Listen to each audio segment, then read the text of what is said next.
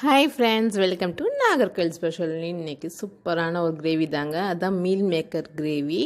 இந்த meal maker gravy வந்து சப்பாத்தி, தோசை, இட்லி, இடியாப்பம், ஆப்பத்துக்கெலாம் அடிச்சுக்கவே முடியாதுங்க. அந்த அளவுக்கு ரொம்ப ரொம்ப எம்மியாக இருக்குங்க. இது பசங்களும் ரொம்ப விரும்பி சாப்பிடுவாங்க மீல் மேக்கர் கிரேவி வச்சாந்தா. இப்போ மீல் மேக்கர் கிரேவி செய்கிறதுக்கு என்னென்ன வேணும் அப்படிங்கிறத பார்க்கலாம். ஃபஸ்ட்டு இஞ்சி பூண்டு பேஸ்ட்டு, ஒரு பெரிய ஆனியன், அதாவது ஸ்லைஸாக நான் கட் பண்ணியிருக்கிறேன். நீங்கள் சின்ன ஆனியனாக இருந்துச்சுன்னா நீங்கள் 2 எடுத்துக்கோங்க. ஒரு பவுல் ஃபுல்லாக மீல் மேக்கர், வேறு எதுவுமே நம்ம ஆட் பண்ண போகிறது இல்லை. ஸோ நம்ம மீல் மேக்கர் கொஞ்சம் ஜாஸ்தியாகவே எடுத்துக்கோங்க. நான் ஒரு பெரிய ஆனியனுக்கு வந்து நான் 3 தக்காளி எடுத்துக்கிறேன். அதையும் நம்ம புதுசு கட் பண்ணி வச்சுருக்கலாம். இப்போது மீல் மேக்கர் வேக வைக்கிறதுக்கு ஒரு பாத்திரத்தில் தண்ணி ஊற்றி வச்சுருக்கேன். தண்ணி நல்லா கொதித்த உடனே நம்ம மீல் மேக்கர் இதில் ஆட் பண்ணிக்கலாம். அதுக்கு முன்னாடி நம்ம உப்பு போட்டுக்கலாம். உப்பு போட்டுட்டு நம்ம மீல் மேக்கர் அந்த தண்ணியில் போட்டுக்கலாம். அப்புறம் நீங்கள் அடுப்பை ஆஃப் பண்ணிடணும். 10 நிமிஷம் அந்த தண்ணி நல்லா சோக் ஆகட்டும். ஸோ நம்ம 10 நிமிஷம் கழித்து நம்ம மீல் மேக்கர் எடுத்துக்கலாம். ஸோ இப்போ கடாயில் நம்ம எண்ணெய் ஊற்றிக்கலாம். எண்ணெய் ஊற்றிட்டு நம்மளுக்கு அந்த பட்டை, பிரியாணி இலை, கிராம்பு, ஏலக்காய் அதெல்லாம் நம்ம ஒன்று ஒன்றா ஆட் பண்ணிக்கலாம். இப்போ நான் பிரியாணி இலை போட்டிருக்கேன். பட்டை, கிராம்பு, ஏலக்காய், இதுவும் பட்டை, இதெல்லாம் போட்டு கொஞ்சம் ஒரு 2 மினிட்ஸ் ஃப்ரை பண்ணிக்கோங்க. அந்த ஸ்மெல் வரணும். அப்போ தாங்க கிரேவியோட ஃபுல் அண்ட் ஃபுல் ஸ்மெல் இருக்கும். ஸோ நீங்கள் ஃபஸ்ட்டு அந்த பட்டை, கிராம்புலாம் போட்டுட்டு லைட்டாக ஃப்ரை பண்ண அப்புறம் தான் நம்ம ஆனியன் போட்டுக்கணும். ஆனியன் வந்து நல்லா பொன்னிறமாக வந்த அப்புறம் நம்ம அடுத்த மசாலாவை ஆட் பண்ணிக்கலாம். இப்போ ஆனியன் நல்லா பொன்னிறமாக வந்துருச்சு. ஸோ நம்ம இஞ்சி பூண்டு பேஸ்ட்டு நான் இப்போ போட்டிருக்கேன் நான். ஸோ இஞ்சி பூண்டு பேஸ்ட் போட்டு நீங்கள் உடனே தக்காளி அதெல்லாம் ஆட் பண்ணிங்கன்னா அந்த இஞ்சி பூண்டு ஃப்ளேவர் வந்து கடைசி வரைக்கும் இருக்கும். ஸோ இஞ்சி பூண்டு பேஸ்ட்டை நல்லா வதக்கி விட்டுக்கோங்க. இப்போ நான் மஞ்சப்பொடி போட்டிருக்கேன். 1/4 ஸ்பூன் மஞ்சப்பொடி, Kashmiri red chilli powder 1 spoon.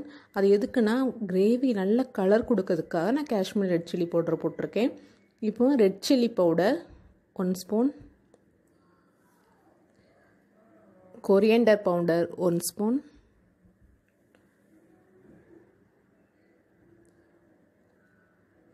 Garam masala 1 spoon போட்டிருக்கேன்.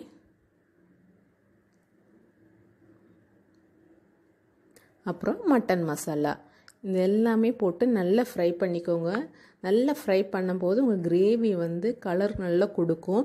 உடனே 1 நிமிஷத்து 2 நிமிஷத்தில் நம்ம அடுத்து ஆட் பண்ணோன்னா கலர் கொடுக்காது. கொஞ்சம் நல்லா ஃப்ரை பண்ணிக்கோங்க. அடுப்பை வந்து எப்பவுமே லோ ஃப்ளேமில் வச்சுட்டு ஃப்ரை பண்ணுங்கள், இல்லைன்னா அடியில் பிடிச்சிக்கும். இப்போ வந்து நம்ம தக்காளி ஆட் பண்ணியிருக்கிறோம். ஸோ இப்போ மீல் மேக்கரை வந்து ஃபில்டர் பண்ணி எடுத்துக்கலாம். தண்ணி ஃபுல்லாக வடிகட்டிக்கோங்க. தண்ணி ஃபுல்லாக வடிகட்டிட்டு மீல் மேக்கரை ஒரு பச்சை தண்ணியில் நல்லா அலசிக்கோங்க. 2-3 வாட்டி நல்லா அலசிக்கோங்க பச்சை தண்ணியில். இப்போ வந்து அந்த மீல் மேக்கரில் தண்ணி இருக்கும் இல்லையா, ஸோ அது நல்லா புழிஞ்சு எடுத்துக்கோங்க. அதை நல்லா புழிஞ்சு எடுத்தால் தான் உங்களுக்கு அந்த மசாலா வந்து அதுக்குள்ளே இறங்கும். இல்லைன்னா அந்த மீல் மேக்கர் சாப்பிட்றதுக்கு நல்லாவே இருக்காது. ஸோ நம்ம நல்லா எவ்வளோ தூரம் புளிய முடியுமோ அவ்வளோ தூரம் நல்லா புழிஞ்சு எடுத்துக்கோங்க. ஸோ இந்த மாதிரி நம்ம புழிஞ்சு நம்ம தனி பாத்திரத்தில் எடுத்து வச்சுக்கலாம்.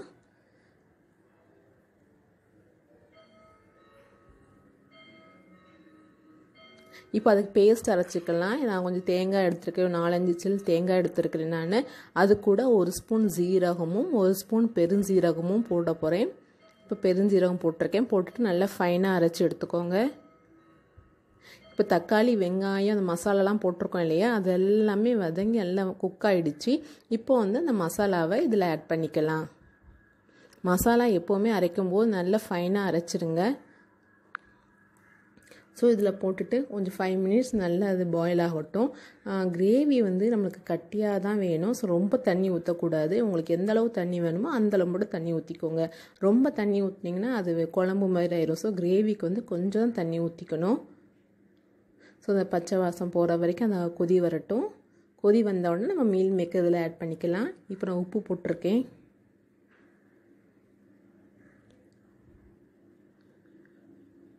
ஸோ நல்லா பாயில் ஆகிடுச்சு. அப்போ இதில் மீல் மேக்கர் ஆட் பண்ணிக்கலாம்.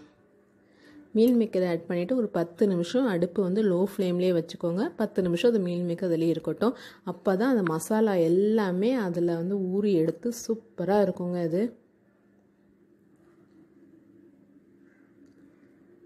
இப்போ என்வி பெரியவங்க மேபி என்வி சாப்பிடக்கூடியவங்களாக இருந்தாங்கன்னா இந்த மீல் மேக்கர் கிரேவி வந்து ரொம்ப ரொம்ப சூப்பராக இருக்கும். அவங்களுக்கு வந்து அப்படி ஒரு மட்டன் சாப்பிடக்கூடிய எஃபெக்ட் அந்த அளவுக்கு கொடுக்குங்க அந்த மீல் மேக்கர் கிரேவி.